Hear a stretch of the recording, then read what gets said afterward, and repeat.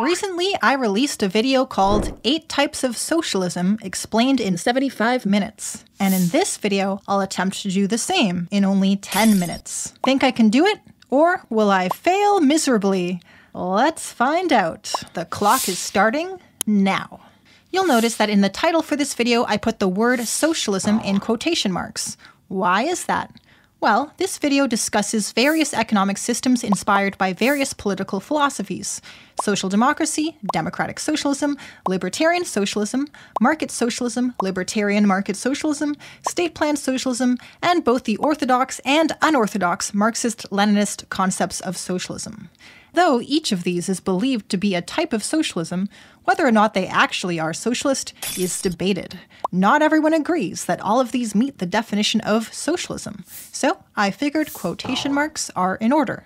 Speaking of which, what is the definition of socialism? Socialism is a society with social ownership and social control of the means of production, and social control of the economy, for the common good of all. If you're wondering what my sources are for this definition, you can see them on the screen. And if you're wondering what the means of production are, they're everything that people use to make goods and services: factories, farms, natural resources, power plants, and so on. All the stuff we use to make stuff. In socialism, all of this is socially owned and socially controlled, and the economy in general is socially controlled. But what exactly does this mean? The word social refers to people in the plural and collective sense of the word, but how exactly should that be interpreted is a debated question. And how that question is answered is important because it tells us who or what really owns and controls the economy. And it turns out that socialists have radically different interpretations of this, and thus radically different interpretations of socialism. And that is what we'll explore in this video. Okay, so first things first. How do different types of socialists interpret social ownership of the means of production? Some socialists say it means ownership by the state. This is the case for state-planned socialism and the orthodox Marxist-Leninist concept of socialism. Other socialists say some of the means of production should be state-owned, but that it's okay for the rest to be owned by capitalists. This is the case in social democracy and the unorthodox Marxist-Leninist concept of socialism. Other socialists say the means of production should be divided into worker-owned cooperative businesses. Each business is owned by the people who work there, so that every worker is an owner and every owner is a worker.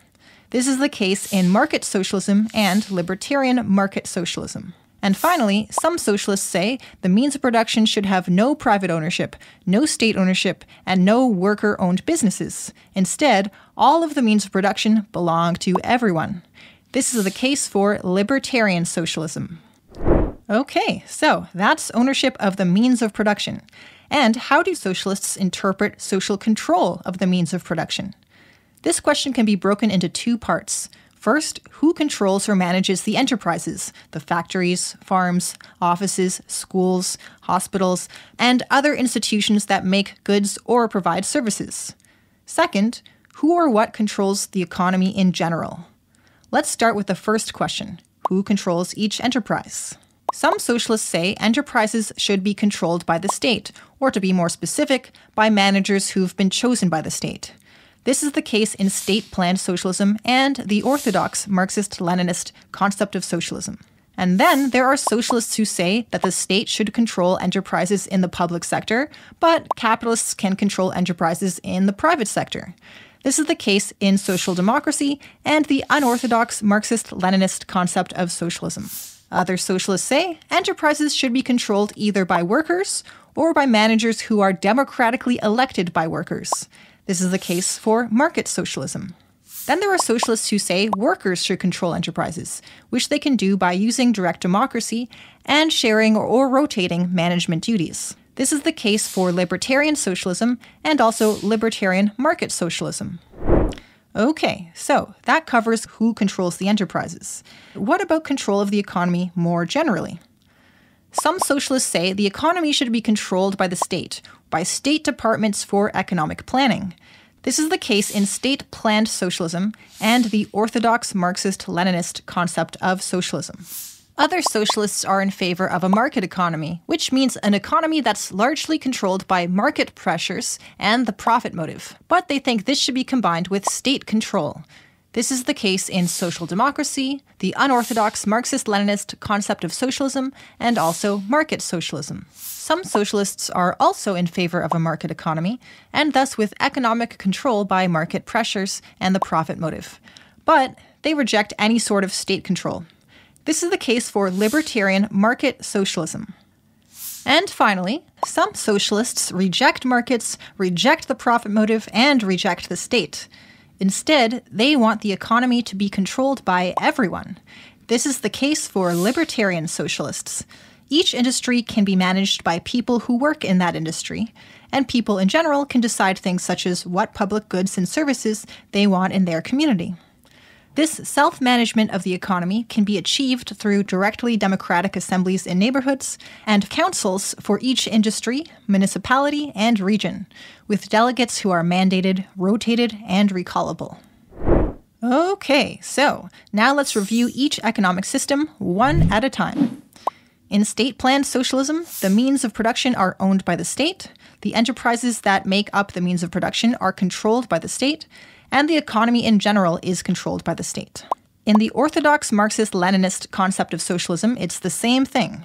The state owns and controls the means of production and the economy. What makes the Marxist-Leninist concept of socialism unique is that Marxist-Leninists define socialism as a society where a Marxist-Leninist party, or some other vanguard party, controls the state through a one-party dictatorship, and society is supposed to be in transition from capitalism to communism. Next up, social democracy. Most of the means of production are owned and controlled by the capitalist class, and some are owned and controlled by the state. It's a mixed market economy, controlled by markets and the profit motive, and somewhat by the state. In the unorthodox Marxist-Leninist concept of socialism, it's the same thing. Mixed ownership by capitalists and the state, and mixed control by capitalists, by market pressures and the profit motive, and by the state. Despite these similarities, the Marxist-Leninist concept of socialism is different from social democracy, because a Marxist-Leninist one-party dictatorship is, or claims to be, leading a transition from capitalism to communism. While we're at it, it's worth noting that social democracy and the unorthodox Marxist-Leninist concept of socialism have the same economic features as capitalism in its standard generic form. In the standard form of capitalism, the means of production are owned and controlled mainly by the capitalist class, and some are owned and controlled by the state. The economy is controlled by market pressures and the profit motive, with some state control. Social democracy's economic system is widely considered to be capitalist, but it has a welfare state and bigger public sector. Next, we have market socialism. In market socialism, the means of production are divided into workers' cooperatives, with each business owned by the people who work there.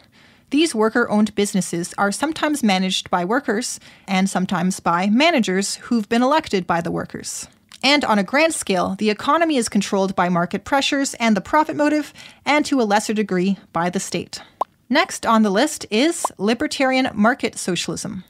The means of production are divided into workers' cooperatives, with each business owned by the people who work there. Workers manage these worker-owned businesses by direct democracy and by sharing or rotating management duties. On a grand scale, the economy is controlled by market pressures and the profit motive. Moving right along, libertarian socialism. In libertarian socialism, the means of production belong to everyone, with no state ownership and no private ownership. Each enterprise is controlled by the people who work there, and the economy as a whole is controlled by everyone, through directly democratic assemblies and councils of delegates for each industry, municipality, and region. And what about democratic socialism? I haven't mentioned it until now because democratic socialism is not a clearly defined term.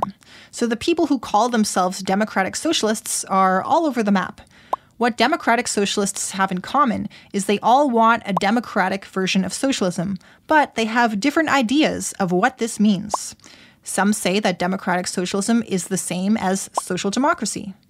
Others say democratic socialism is market socialism. And finally, there are those who say democratic socialism should be more or less as follows.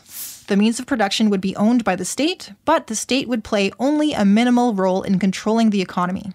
Instead, enterprises would be controlled by workers or managers elected by workers, and the economy would be controlled by organizations of workers and communities. Democratic socialists are usually okay with representative democracy, so these organizations may only be democratic through this form of indirect control. Okay, so there you go. That was a brief explanation of 8 economic systems. If you'd like, you can check out my other video, 8 Types of Socialism in 75 Minutes, where I discuss each system in more detail than I do here. And I also look at the debate on whether or not these systems are actually socialist. The link to this video will appear on the screen very soon. Also, would you like to learn details of how a socialist economic system could work with no markets and no state planning? What about learning how a communist system could work, which means a system with no money and no state? If so, check out my video. A link to it will also appear on the screen very soon. If you liked this video, please consider supporting me to make more videos by donating some money at patreon.com/oneluckyblackcat. Thanks for watching, have a great day, and remember to love yourself and each other.